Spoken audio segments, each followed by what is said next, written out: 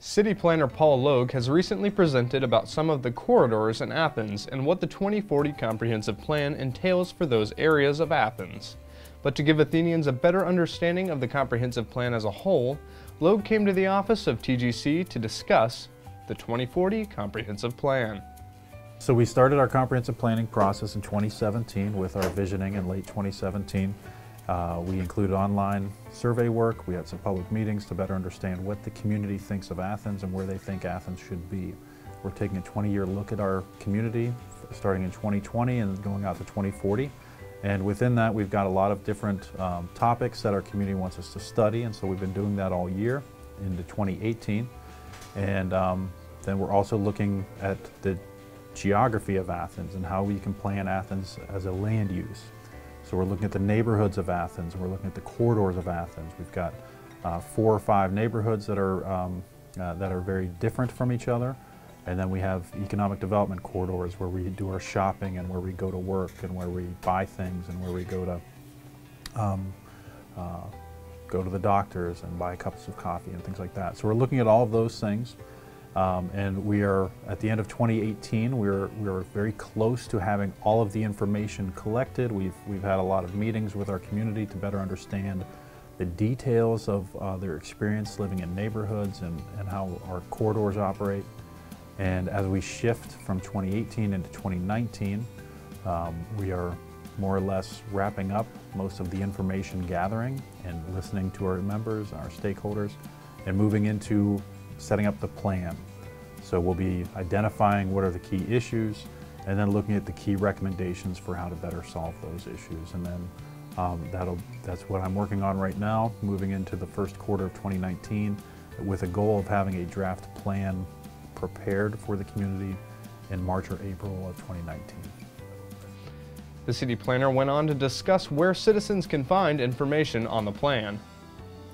Yeah, we've been doing several different strategies with which to get people engaged.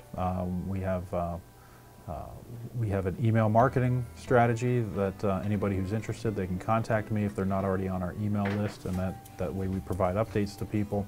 Once the draft is ready, we'll be, of course, distributing that, posting that on the city's website, utilizing the city's Facebook and Twitter feeds to help get that out. We'll do a public presentation, of course, to talk about some of the key findings, and then we'll allow that draft to be open for public scrutiny for at least 30 days, probably 2 months. And within that time frame, people give us comments on what they liked or what they think is important, but also what they think we missed or what they think we got wrong.